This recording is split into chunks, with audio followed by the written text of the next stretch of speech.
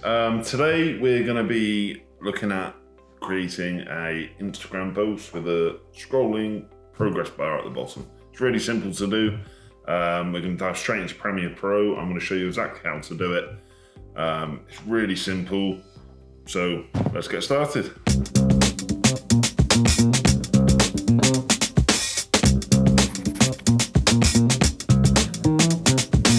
Right, so I've opened up a new project window within Premiere Pro, as you can see here.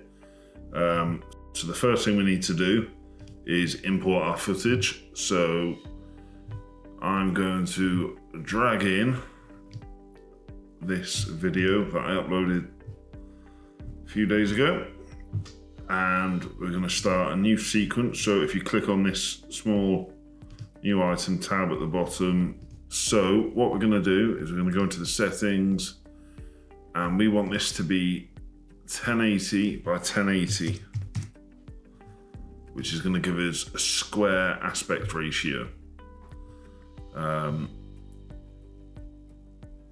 which is ideal for Instagram. Okay, now the video that we're importing is a 16 by 9 standard video aspect ratio, and we're going to look now at how to put that into this video with colored title bars and a scrolling progress bar. So as you can see here, we've got the square video frame, so that's a bit boring.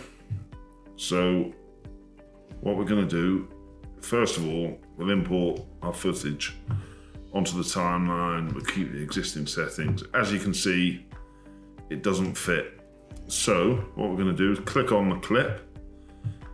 Now up in the effect controls, we'll go to scale, and we'll scale that down until it fits in. Now I'm actually going to make this bigger.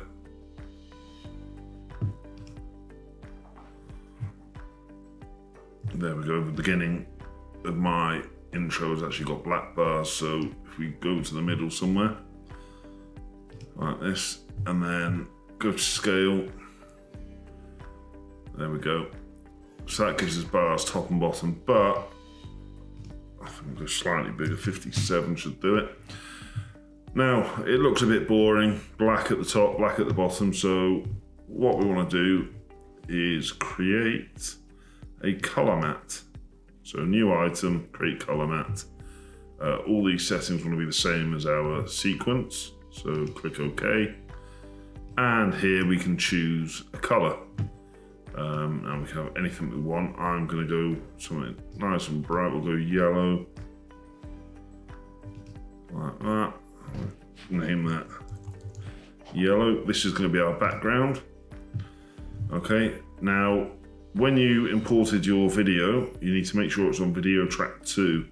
If it's not, if you put it on the first one, you just want to click on it and drag up, and then you can pull your yellow color matte underneath.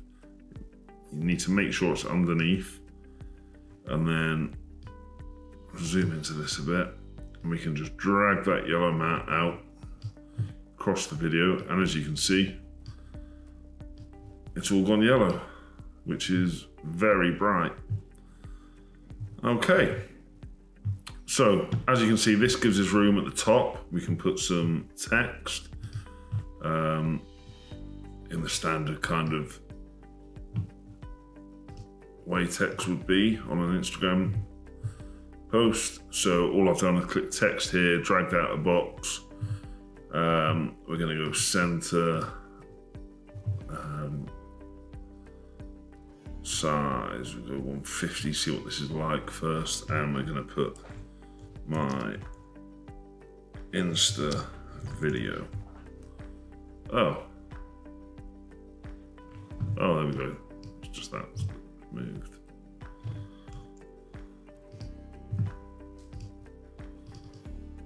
Try again.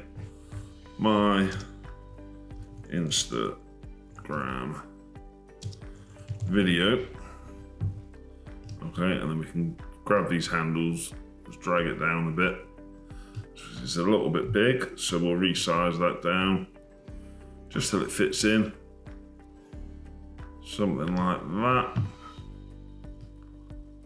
Okay, and then if you click on this box here, this will make sure that text is center. So there we go, we've got some text at the top. In fact, we'll change the color on that to black so it stands out. Okay, and we'll put a white stroke, and we'll even put a shadow on. There we go, that looks a little bit better. Okay, so now at the bottom, we want a progress bar. So the way we do that is the same way that we created this yellow background color map. We're now going to create another color map that's not the same size as the sequence.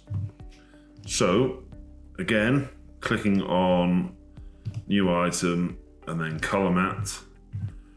On this, we want the width to be 1080, the same as the video, but the height, we're gonna reduce that down to probably about 5, I'm gonna go for. Click OK. And again, we can choose a color. I'm gonna go red. That should stand out on this yellow. Okay, and I'll choose red for the name. And we can now see that in the project window. So now we'll drag that over, and we want that on top of everything else. So we'll drag that onto the top and stretch it out for the length of your video. We need to do that for the text layer as well that we created. Let's do that now quickly. There we go.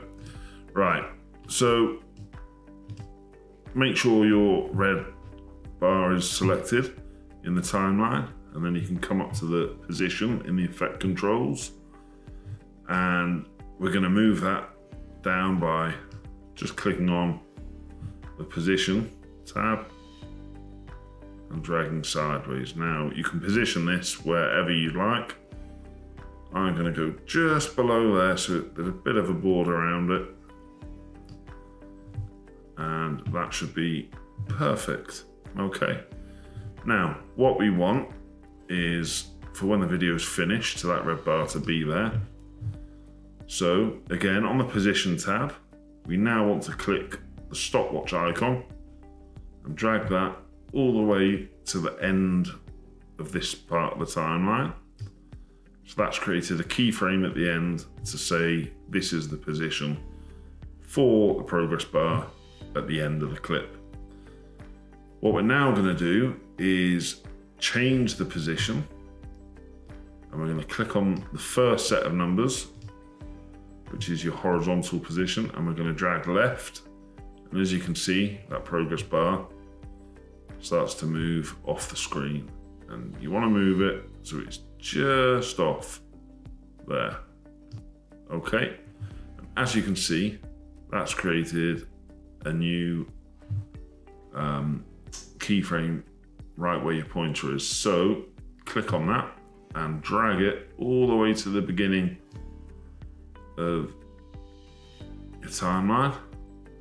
And now, as the video plays through, you can see the progress bar slowly fills up.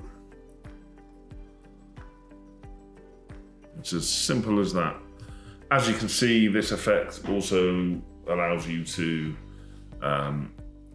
add text at the bottom if you wanted to caption your video.